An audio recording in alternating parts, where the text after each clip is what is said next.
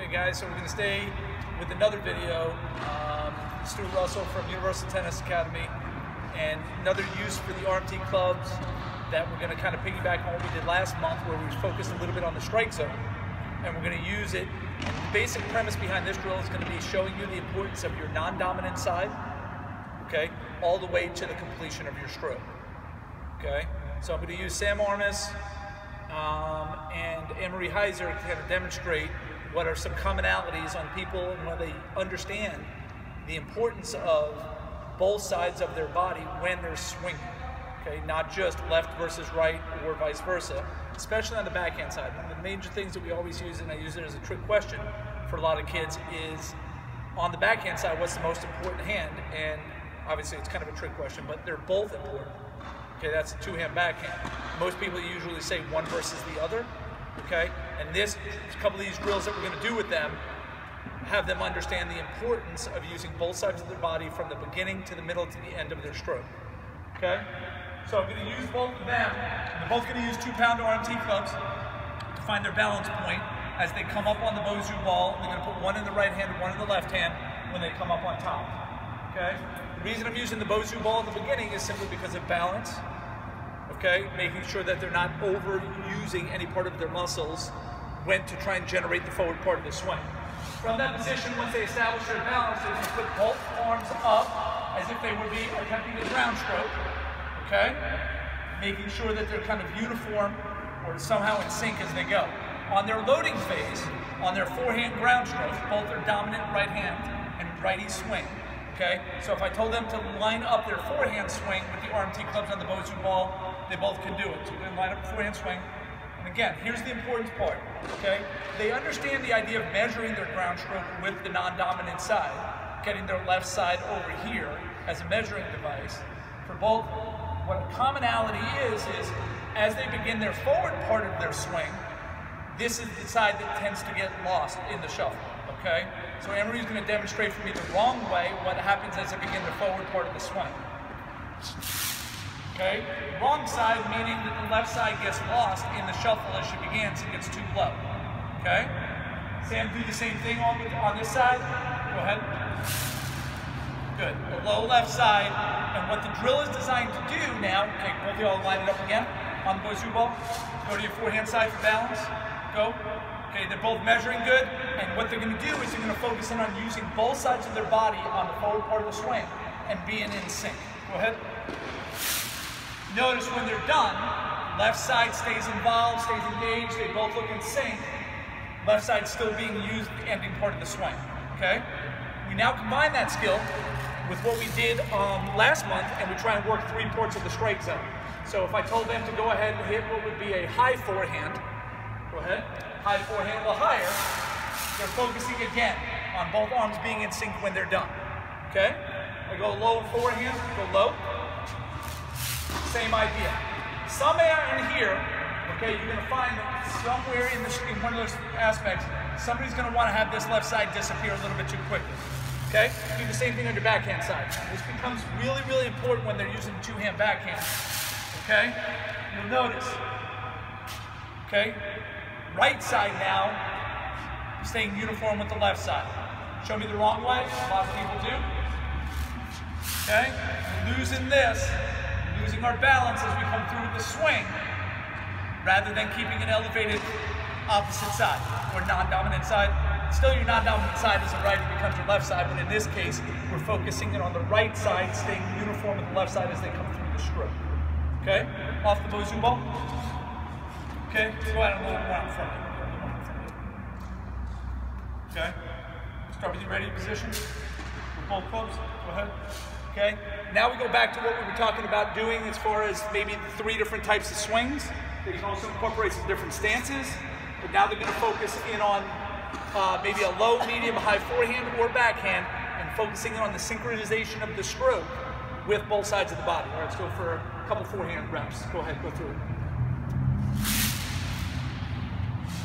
Go ahead, again. Good. Again. Let's go backhand side. And what you'll notice when we're doing these, go again, is you're trying to find a weakness. Now I experimented, and I mean this in a nice way. I was thinking about doing something, and I don't need to elevate the drill a little bit further, but if you found that somebody was having a real hard time, I got a 4-pounder here, and you can say on your backhand side, go ahead and do support the same thing. Okay? Really to have them focus, because you're giving an extra element of weight so don't lose it, especially if somebody's having trouble of being guilty of doing what a lot of pros tell you when you're done. You're opening up too quick, you're pulling off the ball, and if I told Sam to practice that on her forehand side, go ahead, forehand ground stroke, go ahead, okay? She's really having to focus a little bit more of her attention on making sure that the club stays here rather than pulling off or opening up too soon. Show me the wrong way with that, with those clubs. Obviously, left side disappears, kind of breaks down when she comes through. Good exaggerated version of the wrong way. Okay, and then show me the right way as a focus. Very good. So she's kind of finishing her stroke, making sure that this is being supported. Okay? So a couple different versions of how we would do it. So again, the trick questions become, not trick questions, but the questions you could ask students. What's the most important side of your body on your ground strokes? And they should be answering both. They both serve a purpose from the beginning part of the swing, example on my forehand side when I measure, to the ending part of my swing when I'm done. Okay? So beginning, middle, and the end of the stroke all has to be used in synchronization. So we're hoping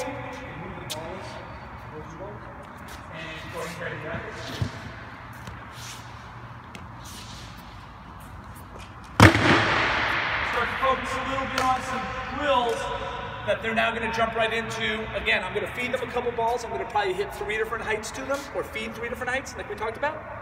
Low, medium, and high. Okay? Okay. So a good little drill to do is your typical shadow, your ground stroke drill. Okay, to where Emery's going to focus in on what we just talked about. But while she's doing it, Sam's going to be in the back with 2 clubs.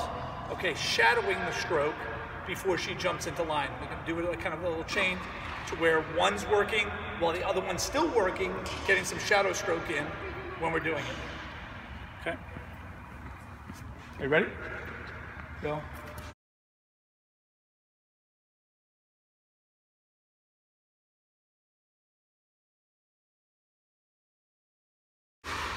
Good, a little higher left side. Good there. Again. Good, one more.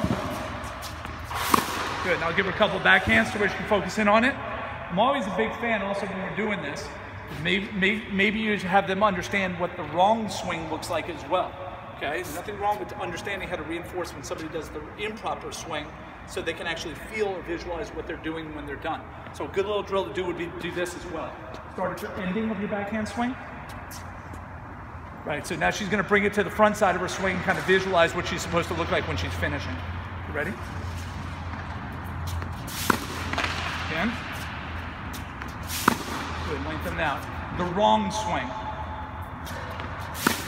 Good. The right swing, again, feel the length. Go to the ending one more time. Ending. Good, visualize that when you're done. Well, good, switch. Sam, go to the ending of your forehand. Ending of your forehand. Good. Now, get through.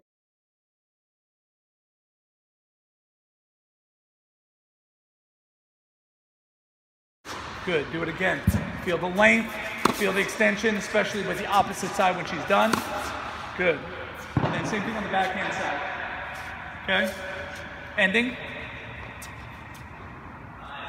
Get to the ending. Good there. Get to the ending. Good, and one more. Good try. Good. Okay, so you gotta understand what I'm talking about when we do these kind of drills, okay? This is basically the non-dominant side, and understanding that from the beginning to the middle to the end of the swing, that there's a purpose associated with both sides of your body. Look forward to you guys working on it, and I'll get back to you next time with another drill.